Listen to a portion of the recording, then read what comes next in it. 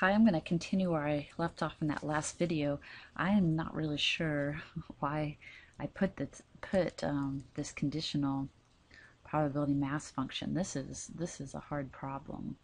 Um, Let me change color right now. Um, what's hard about this is we know that probability y equals y. If you go back up there, that's a binomial. So on the bottom, I can substitute in the density function for a binomial down here. But up here, I don't see a nice function for the joint distribution. When I put in x equals 0, y equals 0, I get an eighth. When I put in x equals 0, y equals 1, I get 2 eighths, 0, 2, 1 eighth. So I was just sitting thinking about this. This is not, I don't even know if there is a nice closed form. So if you want to give me a nice closed form solution, in terms of x and y for this, that would be great. Otherwise, the only way at the moment I can think that I would do it, I want to kind of erase. I don't know if I have a eraser here. Is that what this is? Yeah, what I could do is just find this, do it as a piecewise function, but it's a little bit painful. It will take a while. I'll just start it off and show you what I mean by that. I mean, it can only take on so many values because it's discrete and it's only defined at, 0, 1, and 0, 1, 2, 3 for y. So, for example, maybe this was an easier way to do it. Yay, now I know. Get rid of this over here. So we could have started out and said P, let me grab this pen again, P of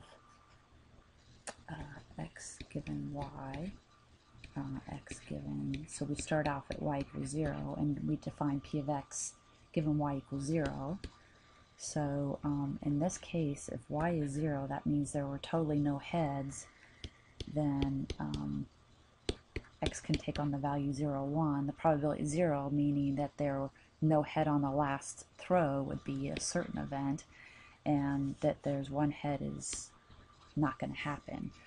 So there I've defined P of x given y given x equal to 0. Then I can define P of x given y, x given y is equal to 1.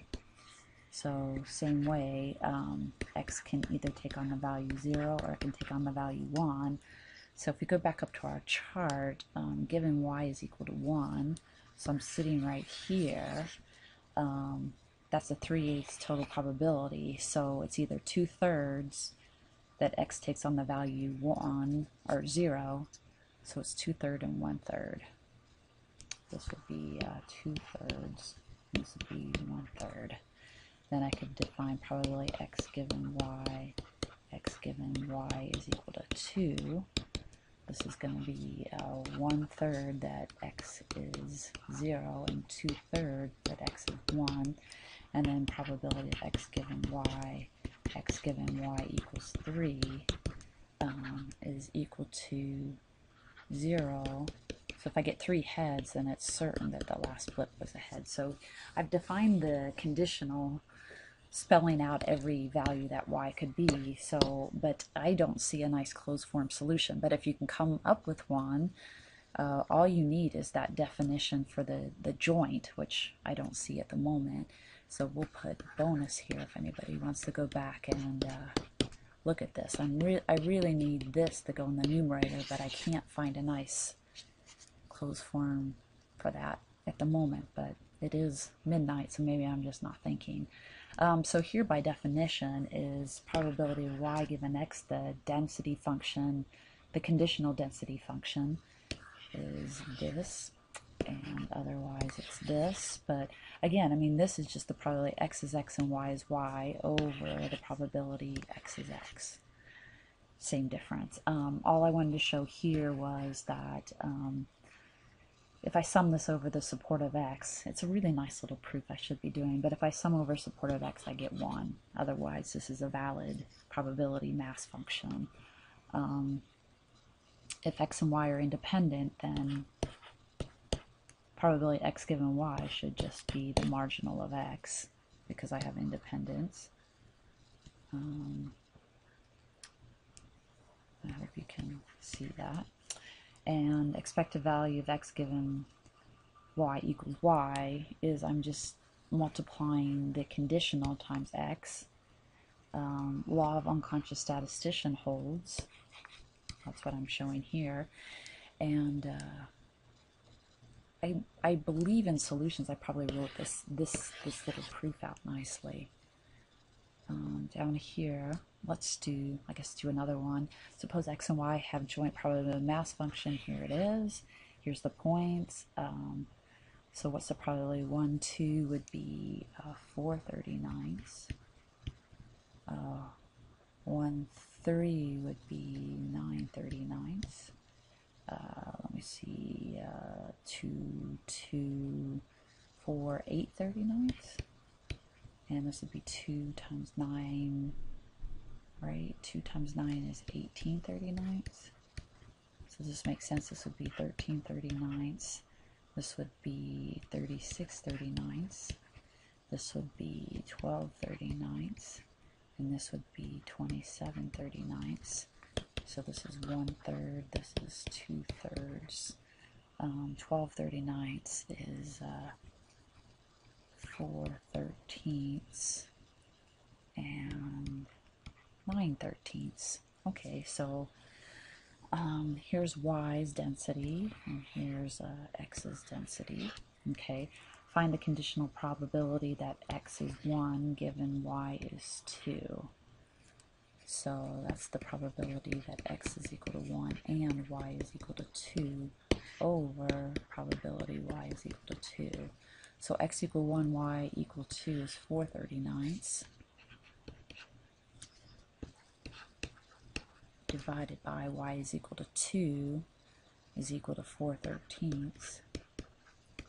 So this is 13/39, which is 1/3.